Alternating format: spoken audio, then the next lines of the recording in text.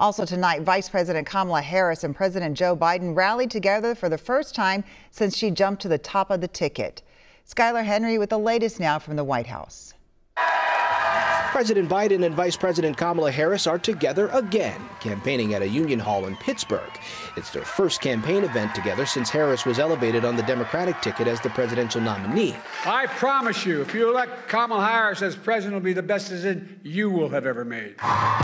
Earlier, Harris was in the battleground state of Michigan, greeting workers in the union stronghold of Detroit. When I am president, we will pass the PRO Act and end union busting once and for all.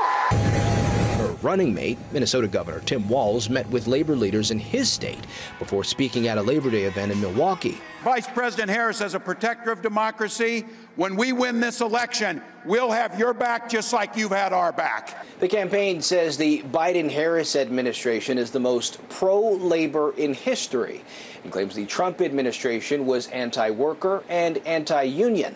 Union members are an important base of support in this year's election. Very important for Democrats. It's a key part of the Biden 2020 coalition that Harris is looking to replicate this time around. Give it up for President Donald J. Trump.